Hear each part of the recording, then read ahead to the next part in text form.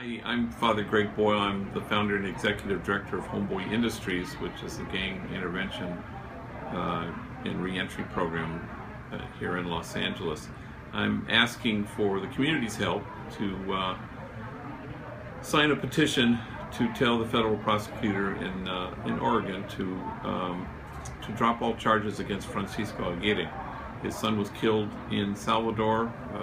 Moises, who fled this country in fear of ICE and an experience he had had earlier, and now Francisco is unable to grieve in peace.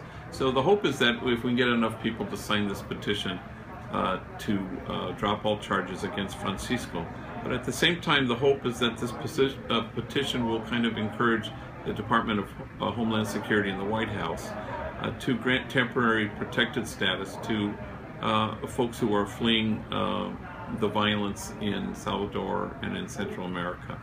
So this is a place that wants to create a community of kinship, and the hope is that if enough people sign this petition, we'll be able to free Francisco Aguirre, and also to send a message, clear and prophetic, to the White House and the DHS to help grant this temporary status. So thank you for your consideration to help this cause and to return a man to the peace of grieving for his own son.